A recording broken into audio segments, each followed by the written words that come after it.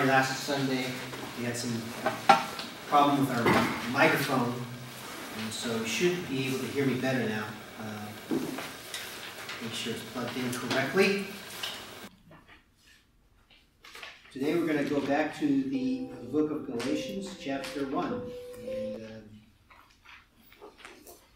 let's come before the Lord in prayer and ask for Him to bless this time as we look into His Word. Father, we thank You for allowing us to worship You today. And we pray in Jesus' name that You would open our hearts through Your Holy Spirit.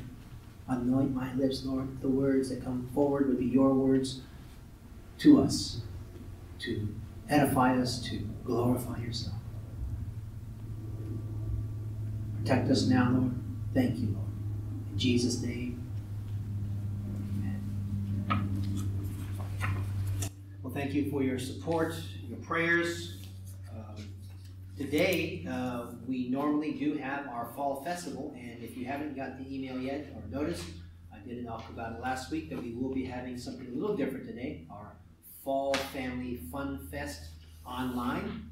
And if you did not get the link to that Zoom online event at 4 o'clock today, go ahead and please email, text me, or text Jennifer, and she'll be heading that up. So please come. If you, we can do a virtual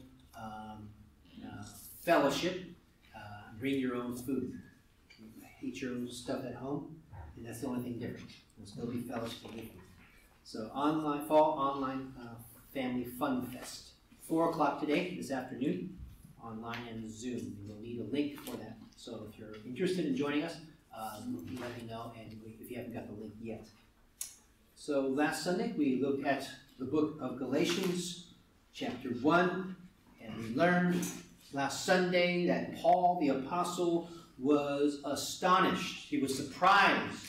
What was he surprised about? That the Galatian church was turning to what he called a different gospel. A different gospel. Not that there is a different gospel, but they were turning to a gospel different than the one that was originally preached to them. They had been told and taught a gospel that we were all taught, that salvation is by grace through faith alone. By grace alone. But they were turning to a different gospel. They were being misled. They were being troubled by false teachers, Judaizers they were called, who tried to add Jewish laws and the obedience to Jewish laws to salvation. Saying that you need to now follow a kosher diet. You needed to now, tithe. You needed to now be circumcised like Jews were. You need to basically become a Jew and live like a Jew in order to be saved. So it wasn't just a salvation by grace through faith alone, but now it's a salvation by grace, plus you have to do other things. You have to follow these other laws. That's no longer a salvation by grace once you add things to salvation. And that's what we learned last time. That it's no longer a salvation by grace once you add things to it. And so he was astonished that people were turning to a different gospel. Today, Paul is going to make the case that being what he calls basically a people pleaser prevents you from following Jesus Christ fully. A people pleaser. People pleasers prevent us from being a follower of Jesus Christ. See, when the Galatians Christians were beginning to add to their salvation the necessity of following Jewish laws, Paul said in Galatians 1, verse 6, I am astonished that you are so quickly deserting him who called you in the grace of Christ and are turning to a different gospel. So Paul knew that adding works, any kind of works, things that you have to do in addition to salvation, that anytime you add works to God's salvation by grace through faith, that would put people back into spiritual bondage by burdening them with laws that they were unable to keep, just as it was under Judaism before Christ came. No one was able to perfectly follow all of God's laws. And so therefore, it was a burden that they could not keep. And so Paul declared in verse 8 and 9 of Galatians 1, but even if we or an angel from heaven should preach to you a gospel contrary to the one we preach to you, let him be accursed. As we have said before, so now I say again, if anyone is preaching to you a gospel contrary to the one you have received, let him be accursed. Let him be condemned by God if they dare to preach a different gospel than the salvation by grace alone. See, distorting the good news of grace through Jesus Christ was a serious matter. It put people's eternal destinies in danger by adding works to the salvation by grace alone. And Paul knew that this was all caused, this adding to the gospel, of the adding of laws and Jewish laws, that this was all caused by a desire to please men. A desire to please men rather than please God. And so Paul writes now in Galatians chapter 1, verse 10. For now, am I now seeking the approval of man or of God? Or am I trying to please man? If I were trying to please man, I would not be a servant of Christ. And that's the verse we're going to look at today. See, in verse 10, as we see, well, people pleasers, those who want to please people, have an overwhelming desire to please other people. Servants of Jesus Christ are different. Servants of Jesus Christ desire to please God and Him alone. See, people pleasers are motivated by a fear of man. Servants of Christ have a healthy fear of God. People pleasers pretend to serve God when they are actually serving themselves. Servants of Christ are serving God by caring about the needs of others, even if it's in private and no one else sees. People pleasers desire approval from others and are bothered when they don't get it. Servants of Christ simply love others and seek only God's approval. And so I ask this morning, as we look and think about our own lives, which one are we? Are we people pleasers, or are we true servants of Jesus Christ? And that's what we'll be looking at more closely this morning. See, the answer to this question, are we people pleasers or are we servants of Christ? The answer to this question is important because people pleasers usually do not make good servants of Jesus Christ. Why not? Because people pleasers cave under pressure from other people. And this explains why those in the Galatian church were abandoning the gospel of grace and adding to it a gospel of works. It explains why they were doing that. See, you have to remember that of all of Jesus' original followers, all of Jesus' original followers were Jews, Jewish believers. And these Jewish Christians were being harshly criticized by the Jewish religious authorities and their Jewish friends and their Jewish relatives for allowing uncircumcised Gentiles, non-Jews, as believers into their fellowship. They were allowing uncircumcised non-Jews, like you and me, non-Jews, Gentile believers, into their fellowship. And they were being ostracized for that. They were being criticized. They were condemned for that. How can you let these uncircumcised, unclean Gentiles into your fellowship? And they were being harshly criticized for that. And so, because of the social pressure that was put upon them, because of the political pressure that was put upon them, because of the economic pressure was put upon them, because the other Jews would shun them. I'm not going to do business with you. If you want to shop, I'm not going to buy from your goods. If we do business with you, I'm going to cut my ties with you because I'm staying away from you because you're a Gentile lover. You allow people into your fellowship who aren't uncircumcised. You're unclean. I'm going to stay away from you. So it had economic consequences to them, social consequences to them, political consequences to them. And because of all that pressure that was put upon them by others, they ended up compromising the gospel of Jesus Christ, the gospel of salvation by grace. So if you understand the context and understand the reason why they gave in this way, because it was pressure. It was pressure from their fellow Jews. They added circumcision just to please their other Jews. They added Jewish laws to the salvation by grace to please other Jews, to avoid further pressure and criticism. But it was all for show. It was all for show. As it says in Galatians chapter 6, verse 12, Paul writes, "It is those who want to make a good showing." See that? It is those who want to make a good showing, to put on fake appearances, who want to make a good showing in the flesh, who would force you to be circumcised, and only in order that they may not be persecuted for the cross of Christ. See, they only do it so they won't be persecuted. They only are pressuring people to be circumcised. Don't, you're Gentiles, you're saved by grace, yes, but please be circumcised and please live like Jews so that we won't be persecuted. So we're just going to put on a show for the other Jewish criticizers of us so they won't pressure us anymore and persecute us anymore. And so it is those who want to make a good showing in the flesh who would force you to be circumcised, and only in order that they may not be persecuted for the cross of Christ. See, even today, people will be tempted to cave under pressure from those that they respect or those who are influential in their lives. People will be tempted, or even today, to cave under pressure from influential people in their lives. We might have a teacher, if we're going to school, that opposes the Christian faith.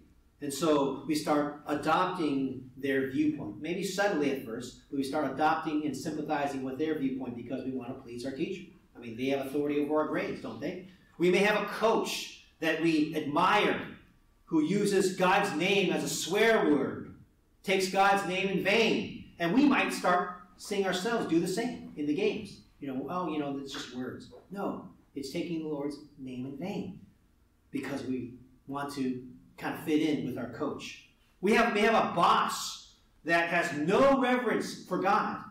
And so we end up compromising our own values and our own beliefs because we don't want to get fired, or we don't want the boss to think, we're different, or, making us feel like we're better than him or her.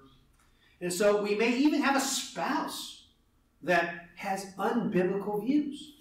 And so we accept them as our own, just to please them. See, that's what people pleasers do.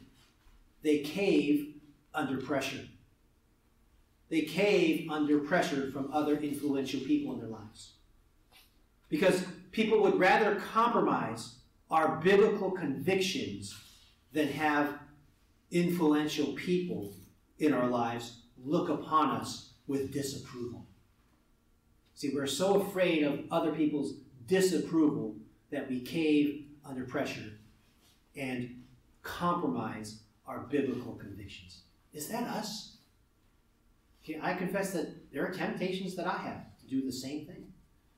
Be sitting in there, group of some people who are not believers, neighbors, friends, co-workers, and they say all these things, and you don't agree with it, and you're not going to say anything, but slowly and surely when you're around that circle of friends, you find yourself kind of sympathizing with their views, adopting their views, adopting their behaviors.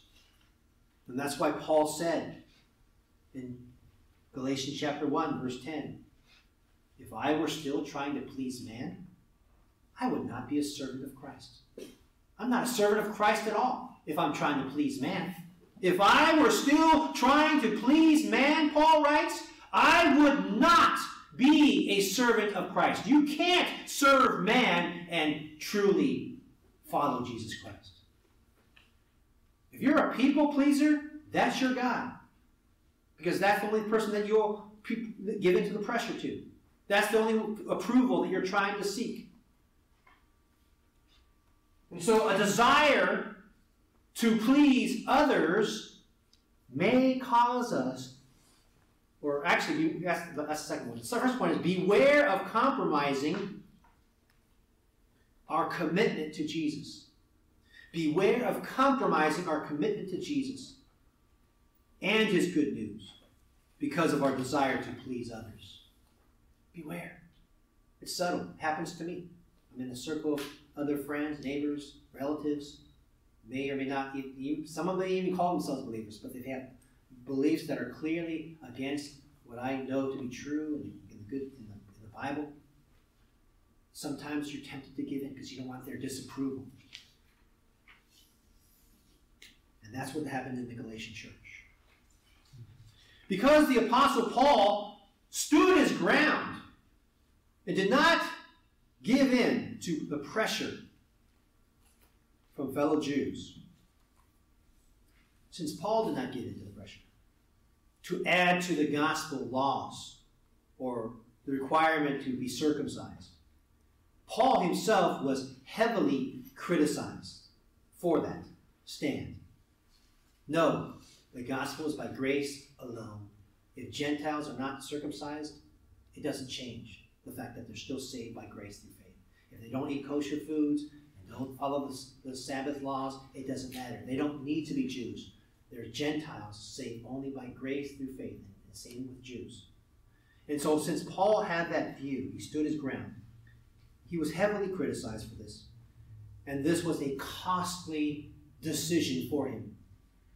He had put on himself, by his stand on this issue, he put on himself the disapproval of many influential people in Jerusalem. People that he used to look up to when he was growing up as a young Jewish man.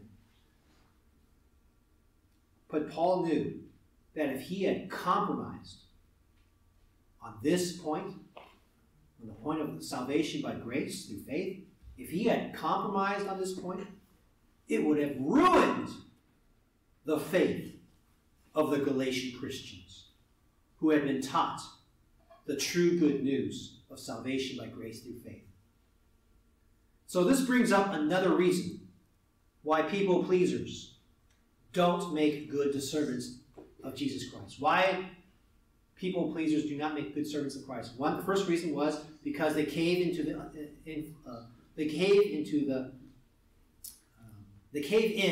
other influential people.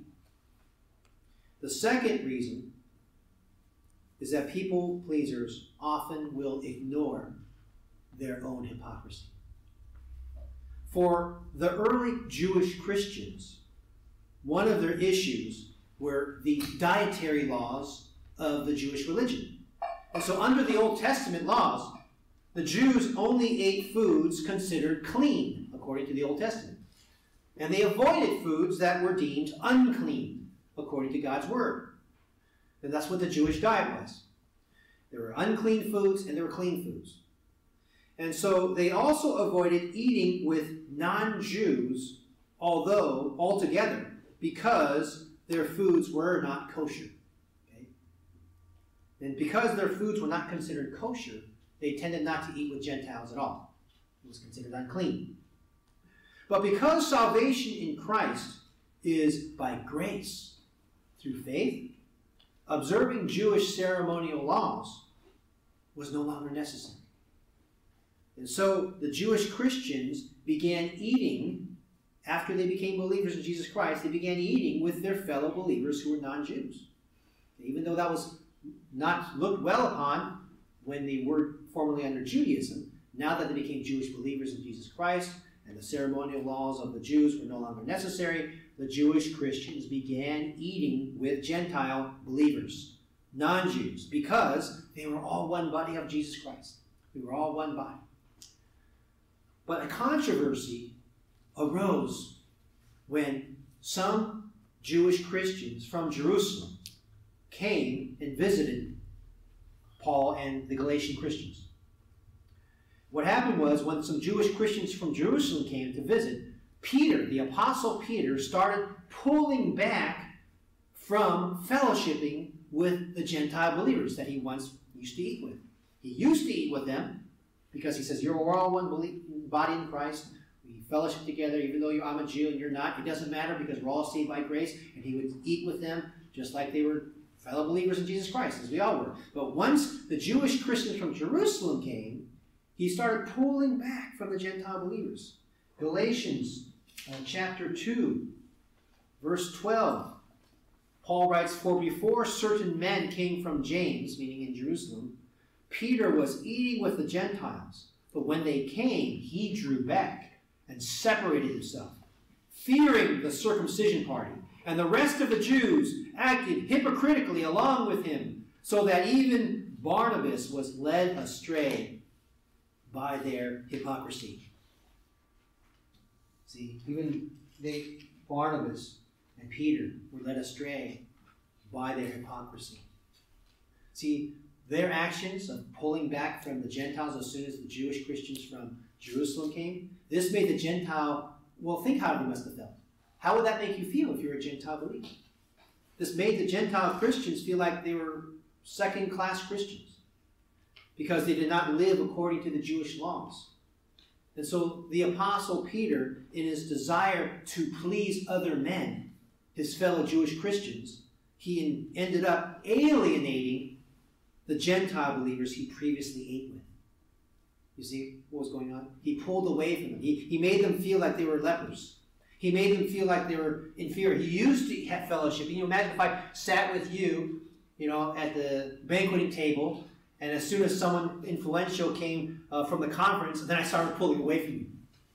Like you have, a disease. And then I would avoid you all of a sudden. What's going on here? Why are you avoiding me all of a sudden? What happened? What changed? Okay, did the gospel change? Am I a second-class Christian? Why am I inferior? And so that's what was going on with Peter. He was making the Gentiles believe that somehow there was something missing or deficient in salvation by grace, because now he would withdraw from those who formerly fellowshiped with. And so Paul pointed this out to him, to his face. Galatians chapter 2, verse 14, he said, "But when I saw that their conduct was not in step with the truth of the gospel, I said to Cephas," that's Peter's name, "I said to Cephas before them all, if you, though a Jew, live like a Gentile and not a Jew, how can you force the Gentiles to live like Jews?" Said that to his face. And what Paul was saying was, in other words, Peter, you were fine with eating with the Gentiles believers earlier, but now that you are avoiding them after these Jewish believers came, that puts pressure upon the Gentile believers to now live like Jews. Now you're kind of forcing them to say, well, gee, if I want to be truly accepted in the body, I better start living like a Jew. I better be circumcised and follow the Jewish laws. Why are you forcing them to become like Jews when you know it doesn't save them? When you know it doesn't add anything to the gospel? That's what Paul is asking Peter in Galatians 2, verse 14. Why are you forcing them? Though you are a Jew, you live like a Gentile, not a Jew when you ate with them. How can you now force the Gentiles to live like Jews? By avoiding them and not accepting them until they follow the laws. What are you doing? And so he rebuked him. This would clearly negate the gospel of salvation by grace alone. For am I now serving the approval of man, Galatians 1:10, or of God? Am I now seeking the approval of man or of God? What's the answer? Or am I now trying to please man? If I were still trying to please man, I would not be a servant of Christ. It comes back to that again and again. See, at face value, maybe you can probably understand why Peter did what he did.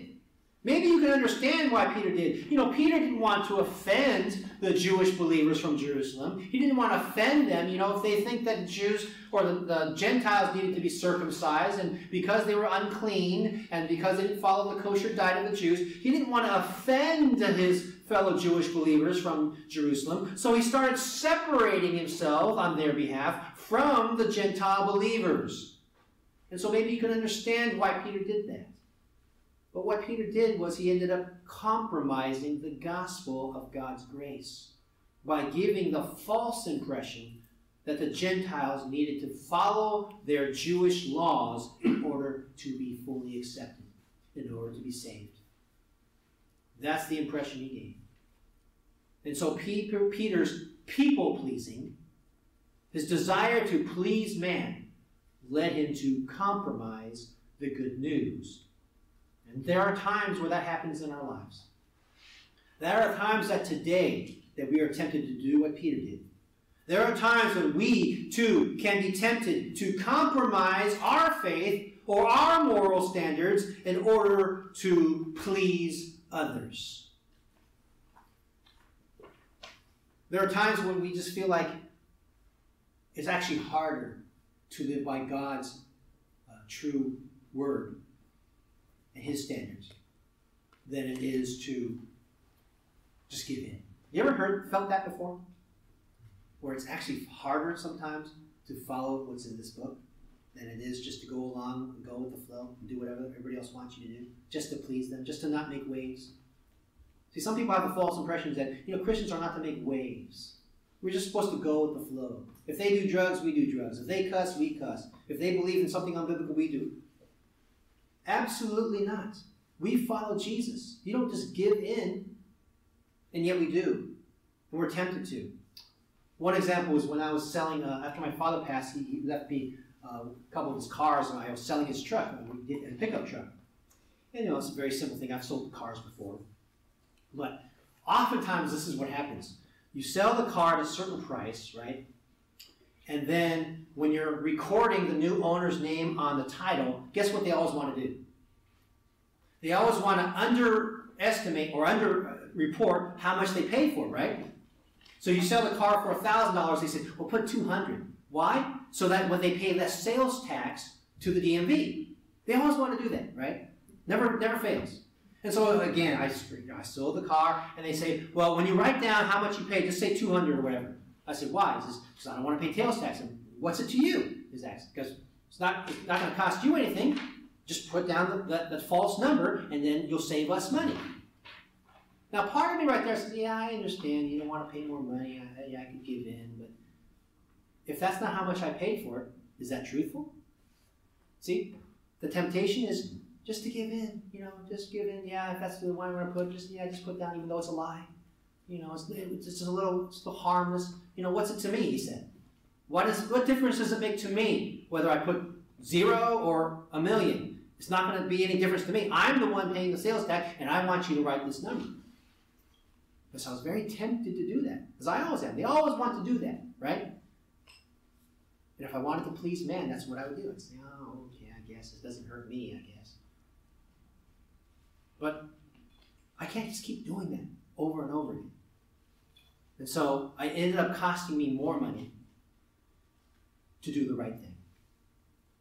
Sometimes doing the right thing ends up costing you more. And that's fine. Because we're not here to please people. We're not here to save money. That is even not important. Whether it costs me more money to follow the law, fine with that. What does it say in 1 Corinthians? What Paul saying in 1 Corinthians chapter 6, verse 7.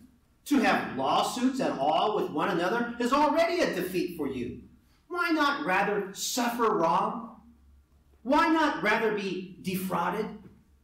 What Paul's saying is, why not just be cheated? Why not just let it cost you more than be totally defeated and compromise your faith? Just let yourself cost more. Why not rather be defrauded? Why not rather just suffer wrong?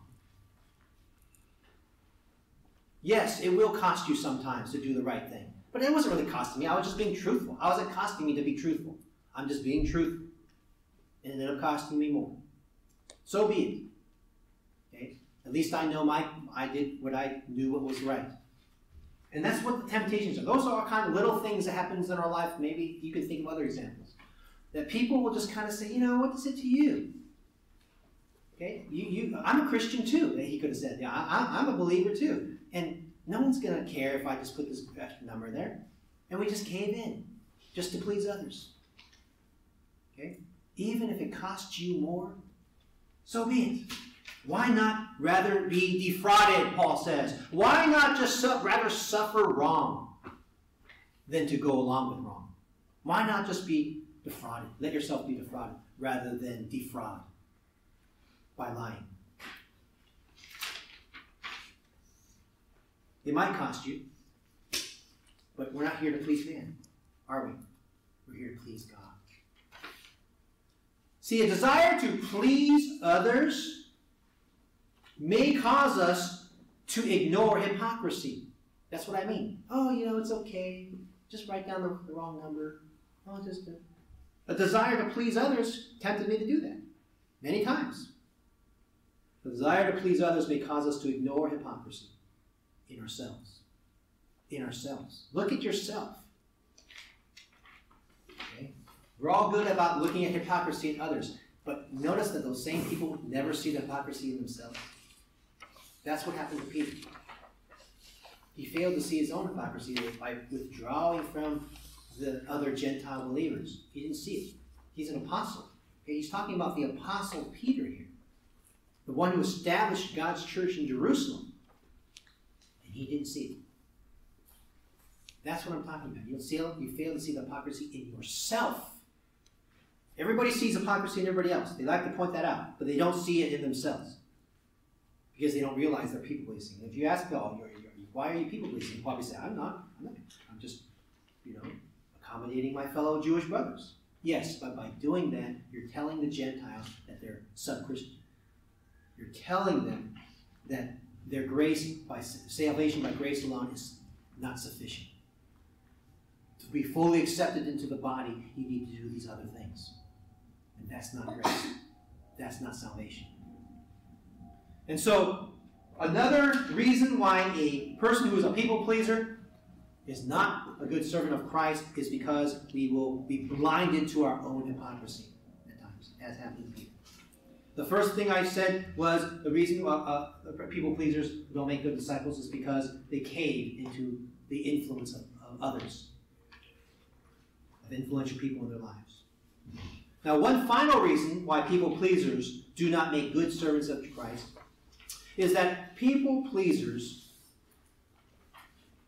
they want to hide from the shame of the cross.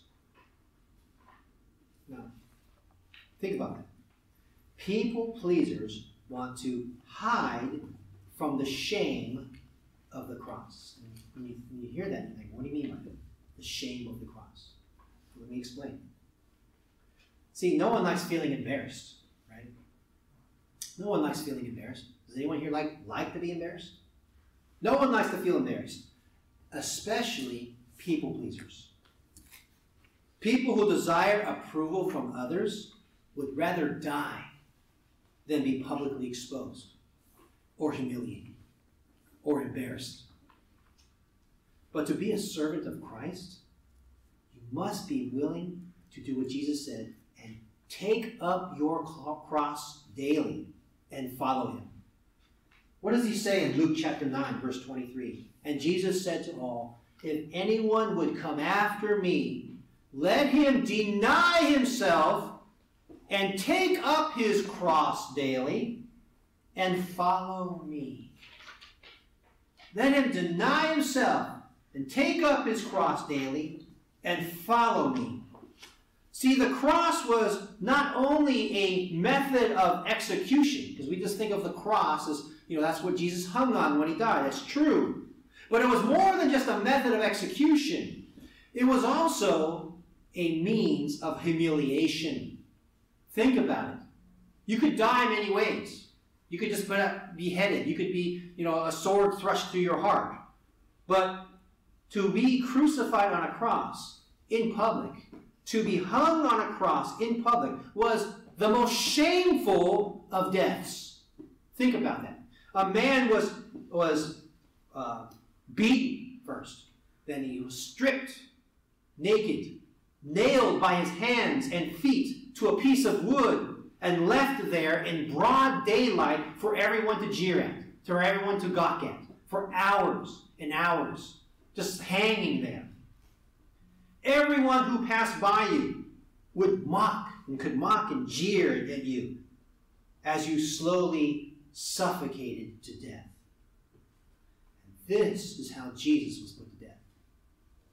In Hebrews chapter 12, verse 2, it says, looking to Jesus, the founder and perfecter of our faith, who for the joy that was set before him endured the cross, despising the shame, and is seated at the right hand of the throne of God. See, Jesus did more than just die for us. He bore our shame and despised it. He was up there humiliated. He was up on that cross shamed and humiliated in public. And he just says he endured the cross and despised the shame for the joy that was set before him. There was a shameful humiliation that he took in taking upon that cross and hanging there for hours as he slowly died a slow and grisly death. That's the way your Savior died for you.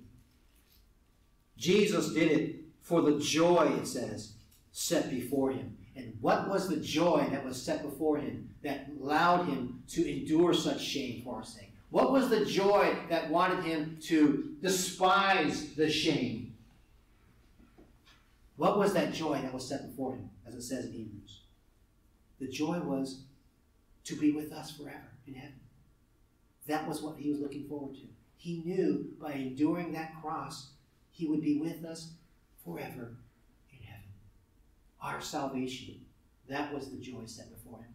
Our salvation, to be with us in eternity in heaven with him. He looked forward to that more than anything else. And for that, he would endure anything. He endured the cross. He endured its pain. He endured its shame. He endured its humiliation. What shames are you, or what humiliation are you willing to endure for Jesus Christ? He endured shame and humiliation for us. What shame and humiliation are you willing then to endure for him? See, he did that because the joy for him was that he knew that he would open the way for us to spend an eternity in heaven with him through the salvation that was achieved by that cross, by his death on that cross. And so because of his great love for us, he endured the cross, it says, and despised the shame. And it was a humiliating death, but he did it for us. He did it for you, and he did it for me, because you were worth dying for. You were worth dying for. The Apostle Paul knew all about suffering for Jesus. The Apostle Paul knew all about suffering shame and humiliation for the sake of Jesus Christ. He was himself, Paul the Apostle, shamefully treated for the sake of Christ. Look at 2 Corinthians chapter 11. This is what Paul endured as a disciple of Jesus Christ, willingly, mind you. 5 times I received at the hands of the Jews the 40 lashes less one.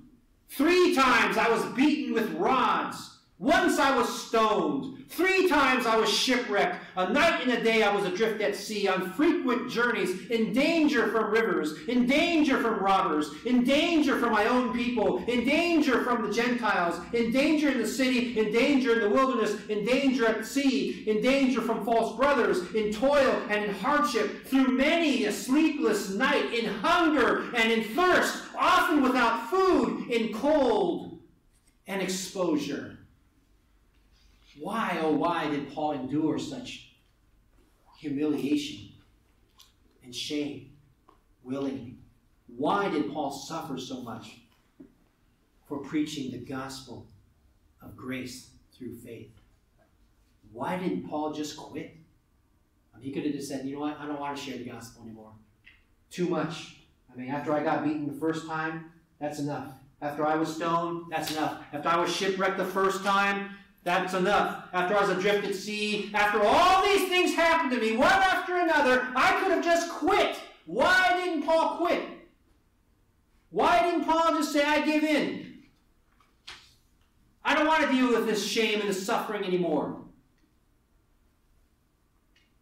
He did it for you, that we may know the gospel. And he did it for Jesus, the one who endured the cross and all its shame, and despised its shame for Paul.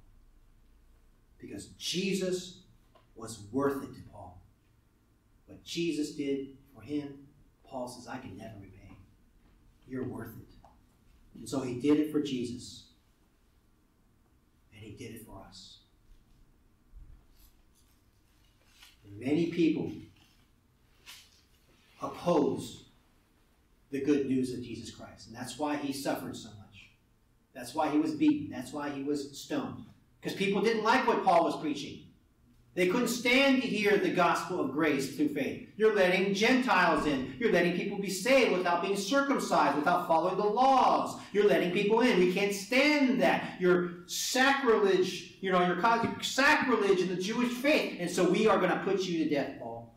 And that's why he was treated so, because many people opposed the good news of Jesus Christ. They couldn't stand what he was preaching, including the Jews who were greatly offended by these uncircumcised Gentiles being welcomed into God's kingdom. They couldn't stand that. And so Paul knew that some Jewish Christians wanted Gentile believers to be circumcised in order to please their fellow Jews and to avoid being persecuted and ostracized and hated. But Paul knew that he could never abandon the cross. Paul could never abandon the cross. Jesus endured the shame and humiliation of the cross for me, and I will never abandon the cross.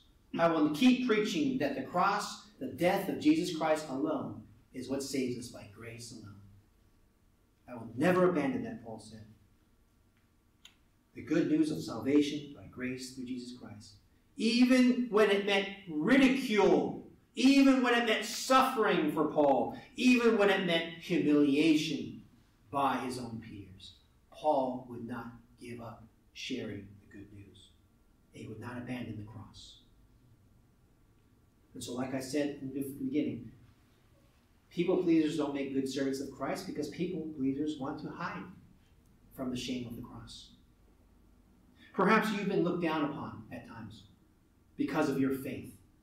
Perhaps someone found out you're a Christian, some unbeliever, some relative of yours, some friend, someone found out, or some co-worker. Someone looked down upon you, and if it ever happened, maybe you need to share your faith. Maybe people need to know about your faith a little bit more.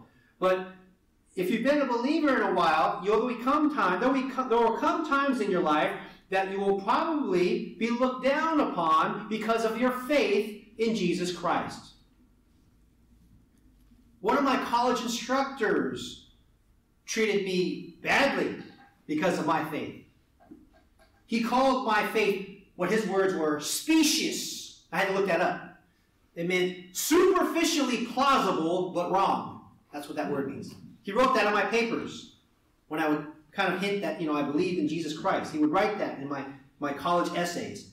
You are writing specious arguments, superficially plausible, but wrong.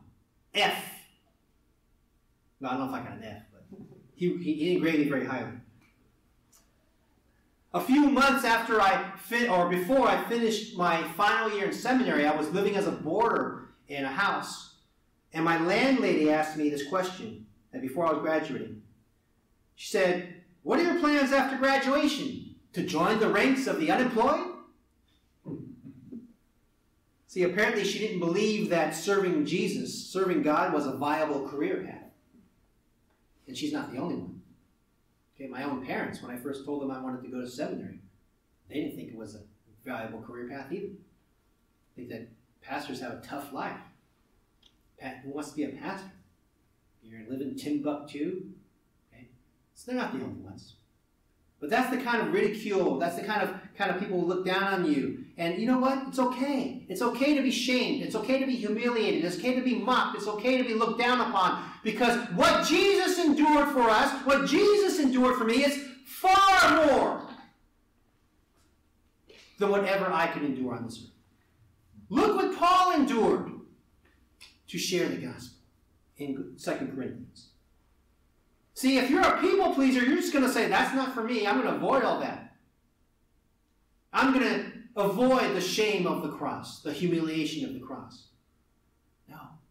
Embrace it. It will happen. It will come. And that's fine. Blessed are you when you are ridiculed, looked down upon because of your faith in Christ.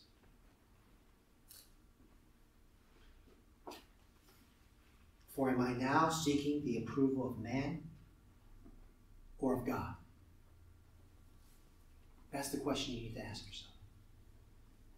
For am I now seeking the approval of man or of God? Am I trying to please man?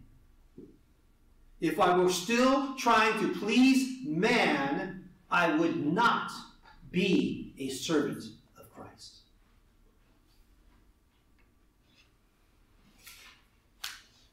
People pleasers will be bothered by people's attempts to shame them. They will be bothered by people's attempts to humiliate them for following Christ. Get used to it. Think of what Jesus, whenever you're humiliated or shamed, looked down upon, think of what Jesus endured. The shame, the humiliation he endured. Think of what the Apostle Paul endured. And think of why they did it. They did it for you.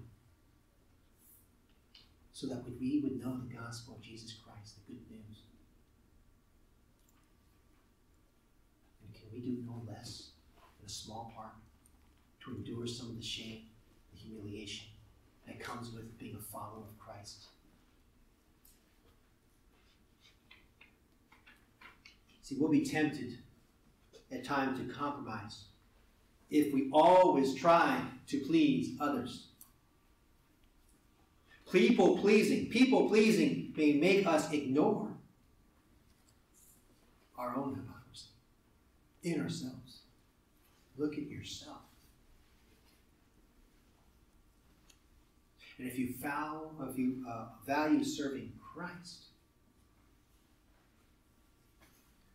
what other people think just won't affect you anymore.